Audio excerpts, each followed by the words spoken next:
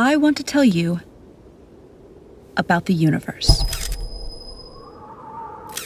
What it is, how it came to be, what its building blocks are. I want to tell you how the future creates the past, which then creates the future. But first, I want to tell you about crystals. You might be surprised to know that a crystal isn't an expensive piece of glass or a chandelier in some fancy dining room. The word crystal simply means a pattern that is periodic. Look at this checkerboard pattern. See how it continues to spread out infinitely in each direction? That means it's a periodic pattern. So that's a two-dimensional crystal. This is another two-dimensional crystal. And this is another. You can also have three-dimensional crystals. By the way, this 3D glass is called crystal because its atoms are actually arranged in a crystalline pattern.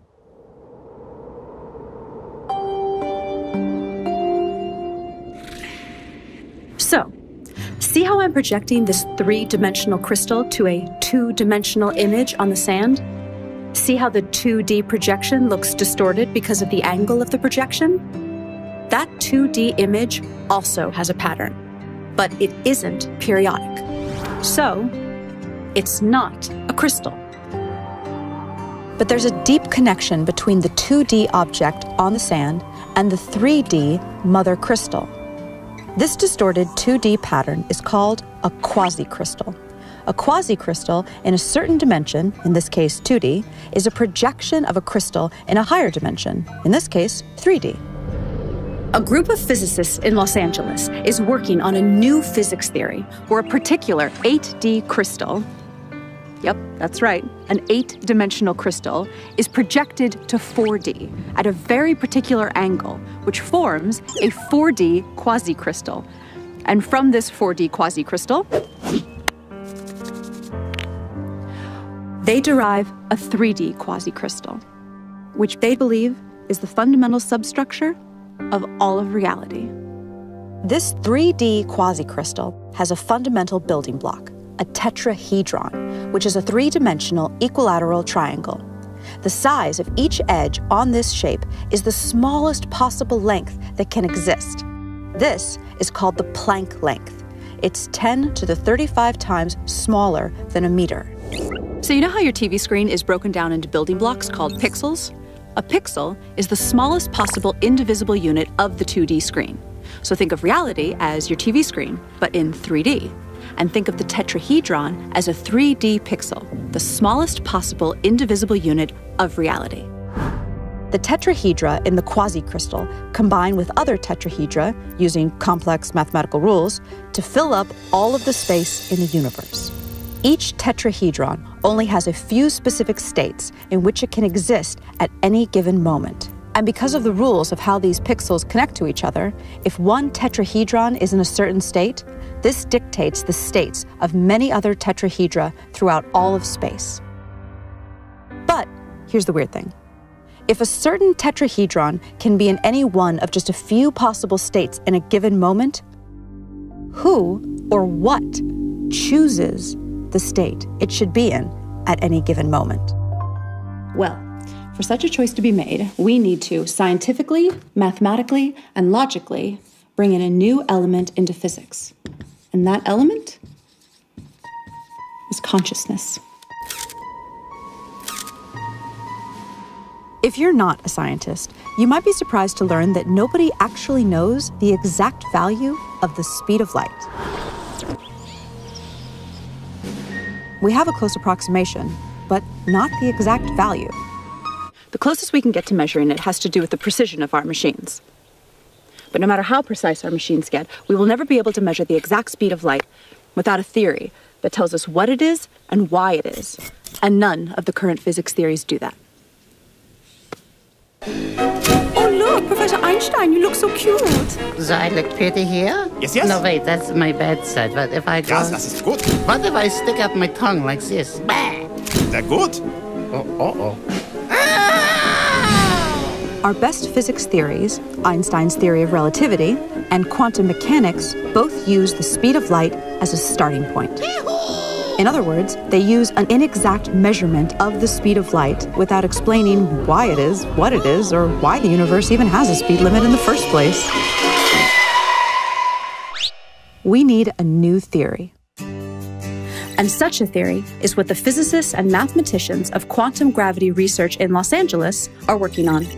They call it emergence theory, and it will, really for the first time ever, provide an explanation for the speed of light and the other constants, such as Planck's constant and the fine structure constant. Basically, what is needed is a theory of everything, a theory that explains the very fundamental aspects of reality. String theory, which once held a lot of promise for possibly being a successful theory of everything, has not made any successful predictions. And regardless of predictions, the theory itself isn't actually a theory of everything. It's just not, because it can't explain the speed of light or the other constants. Quantum mechanics and general relativity, on the other hand, do make good predictions, but they don't explain the fundamental constants either. Professor Einstein, why does the speed of light have the exact value that it does? Well, to put it plainly, security! So what clues does nature offer us for what a theory of everything should look like? We've identified 7. Information, causality loops, non-determinism, consciousness, pixelation, E8 crystal, and the golden ratio. A growing number of physicists are saying reality is made of information. What does that even mean?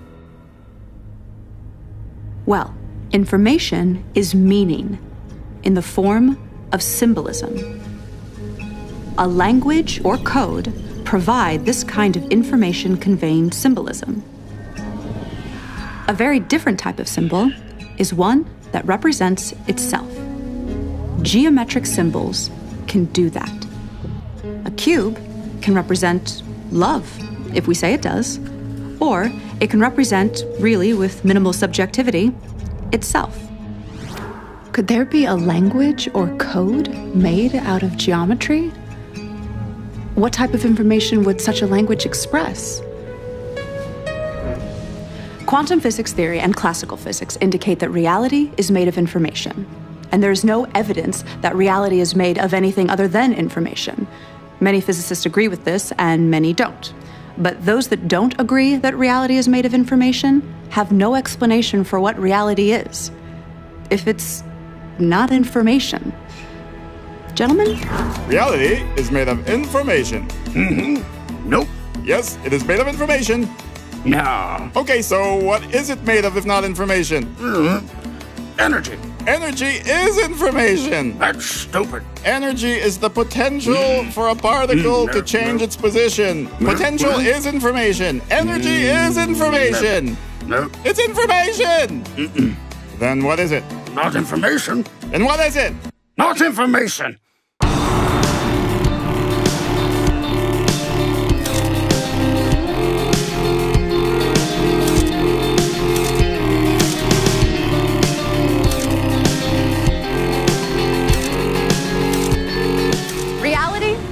Geometric. A geometric language in the form of geometric symbolism, the type of symbols that represent themselves, might explain how a geometric reality can be made of pure information. Information implies meaning. But what is meaning? Meaning is a comparison. That's what we do. But we do it so fast, we don't realize we're doing it. We look at something and we match it to something from our database. We say, that is a crosswalk. That is a building, not a crosswalk. That is a window, not a building. So meaning is the perception of something relative to something else. So therefore, meaning is subjective and requires choice. Can we get some dramatic music here? Because meaning is subjective, for it to even exist, it needs to be perceived or measured by some form of consciousness. Einstein showed how the past and the future exist simultaneously in one geometric object. So all time exists all the time. Let me say that again. All time exists all the time. I know that sounds kind of weird and unintuitive, but we have to kind of suspend our common sense.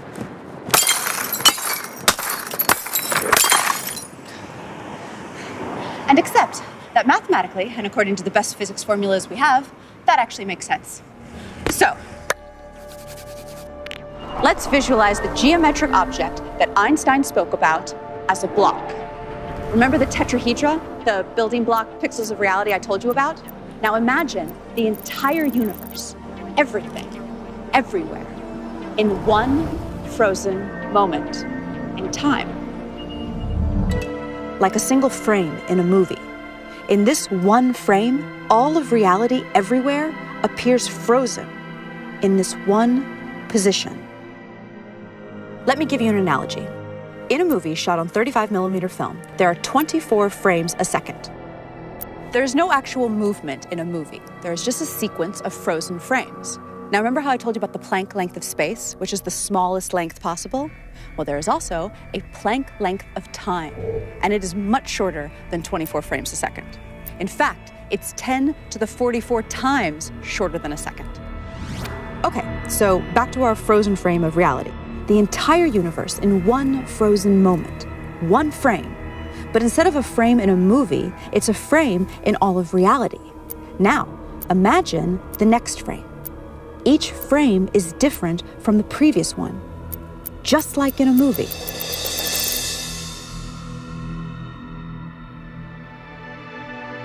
See how all frames exist in Einstein's space-time all at once? Okay, now here's where things get really, really weird. We assume that the past influences the future. That's how we appear to experience reality. But when you look at this block, why would one side be the past and one side be the future? Why go left to right and not right to left? Why can't the future influence the past? Take away the names past and future if that helps you think of this concept. So what if the past influences the future and the future influences the past in an endless feedback loop? So then, the question is, which part of the past is influencing which part of the future and vice versa? And the answer is, all time is affecting all time, all the time. Ay, I need a drink.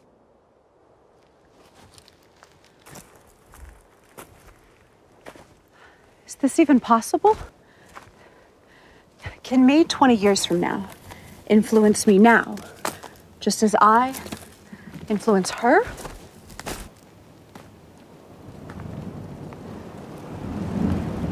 So can me 5 minutes from now influence me 10 minutes ago, just as me 10 minutes ago influences me as a baby, just as me as a baby influences me on my deathbed? This is too weird to even grasp.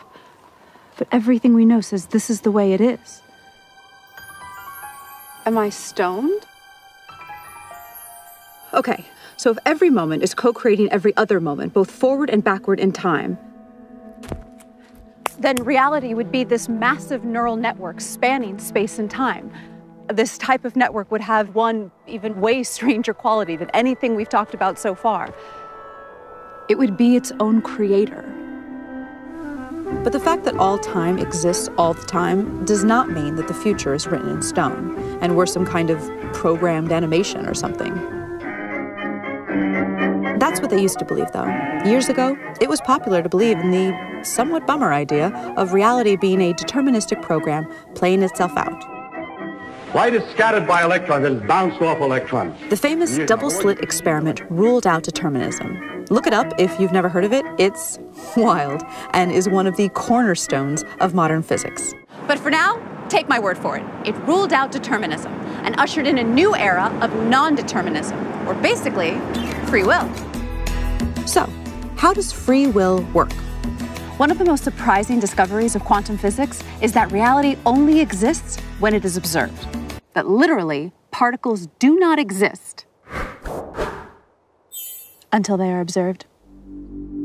Famous physicist John Wheeler, he's the guy who came up with the term black hole, says that reality is made of information, which is created by observation. The observation must be made, he says, by something conscious. And Nobel Prize winner Frank Wilczek said that quantum theory is contentious and obscure, and that it will remain that way until someone constructs, within the formalism of quantum mechanics, an observer, a model entity whose states correspond to a recognizable caricature of conscious awareness. An entity, an observer. So Frank Wilczek is basically talking about an entity, not necessarily a human being or an animal, that is capable of generating information by observing and measuring. But what would that conscious entity be? Well, we definitely know that consciousness exists in the universe. I mean, at least in us humans, right? I mean, I'm conscious, you're conscious, he's conscious, I think. I'm conscious. I'm conscious.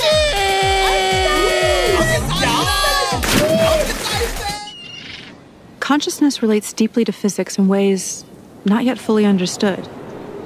In fact, consciousness is kind of like one of the least understood things in all of science. Nobody knows exactly what it is. Weird, right? So if reality is pure information, if everything, energy, matter, thought, if it's all information, then it becomes clear that reality deeply ties into consciousness in some way, as if the fundamental stuff of reality is somehow consciousness. Did consciousness and information somehow emerge in a causality feedback loop? German physicist Werner Heisenberg developed the first equations of quantum mechanics using a type of math called matrix theory. He deduced that space and time were pixelated into indivisible three-dimensional Planck length units, just like the two-dimensional pixels on your computer screen. It's good to be made of pixels. The mathematics indicated this. Mathematics. I love mathematics. Your pizza, Professor. And pizza. Oh, I love pizza. Especially pixelated pizza. And interestingly, there was no solid experimental evidence for smooth, in other words, not pixelated, space-time. Pizza. Not pixelated. Not pixelated. Pixelated. We are not pixelated. Not pixelated. Yes, you are, morons. Your mother is pixelated. This is smooth. There is no evidence of that. And the mathematics show it is pixelated, so it must be pixelated. Oh, that's interesting. Bullshit. It must be pixelated. Bullshit, bullshit, bullshit, bullshit. On the other hand, most scientists agree that a length can be no shorter than the Planck length, which suggests reality is pixelated. There is no length shorter than the Planck length. That means reality is pixelated. I'm not pixelated. I'm not. Dude, you're kind of being a little like one of those people who deny evolution because they can't handle the fact their ancestors were monkeys. Are you a monkey? Huh? Are you a little monkey? We believe that until a quantum gravity theory of pixelated spacetime is discovered, the issue will remain confusing for everyone. What type of geometric code would describe a pixelated reality? 80 years of smashing particles together in particle accelerators, such as the famous Large Hadron Collider in Geneva, have given us a strange clue that all the fundamental particles and forces convert into one another. Like they literally transform from one to the other, according to a process called gauge symmetry transformation. And all of these conversions correspond to a shape. And not just any shape, an 8-dimensional shape. Now this shape forms a crystal. Now remember, crystals are periodic patterns of a certain shape. Like that checkerboard is a 2D crystal made up of squares. So this crystal is of a particular 8-dimensional shape. And this crystal is known as the E8 lattice.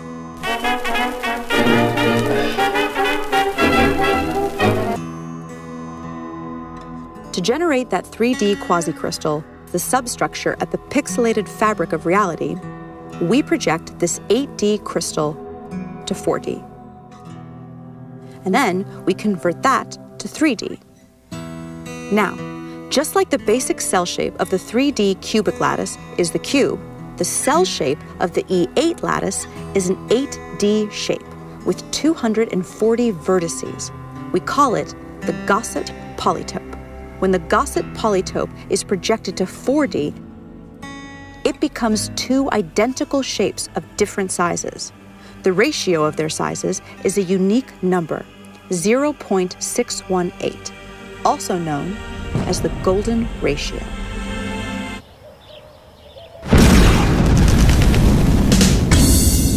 The golden ratio may be the fundamental constant of nature.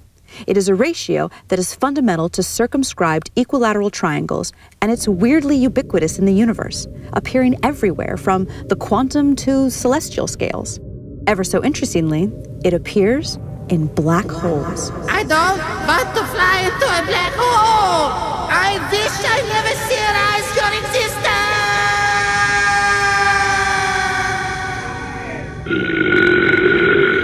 Okay, let's get serious for a second. Here are 3 quick facts for you science heads. The golden ratio is the precise point where a black hole's modified specific heat changes from positive to negative. And it is part of the equation for the lower bound on black hole entropy. The golden ratio even relates the loop quantum gravity parameter to black hole entropy.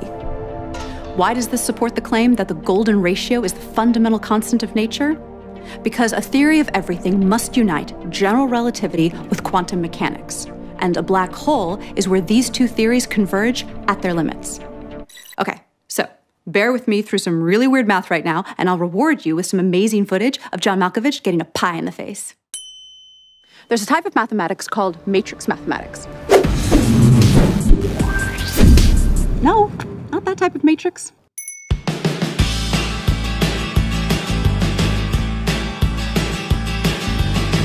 Matrix math is the type of math that quantum physics uses in its formulas. Without getting too technical, this is an example of a matrix. A matrix is just a group of numbers that are arranged in columns and rows. And there's a certain amount of combinations for these numbers inside the matrix. Like if a matrix has 4 numbers inside it, there are 24 different possible combinations for those 4 numbers.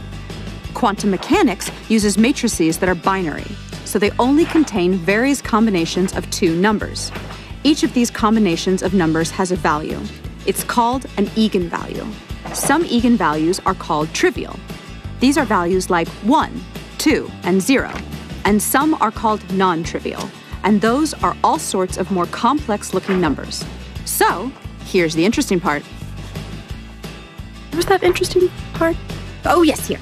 The highest probability non-trivial eigenvalues that show up in binary matrices are, ready for this, the golden ratio and -1 over the golden ratio. So we now see a deep link between black holes and quantum mechanics, because the golden ratio appears deeply in both black hole physics and in quantum mechanics. Okay. Good job bearing with me. So, here's your reward. John Malkovich getting a pie in the face. No, no, but I'm not John Malkovich. Pie! The golden ratio appears to startling accuracies in many other ways throughout the universe, in scales both large and small. It is so prevalent that its existence simply cannot be looked at as coincidental. In the past, the appearance of this ratio has usually been ignored by scientists because they had no way to explain it. So interest in it was considered the stuff of amateur scientists.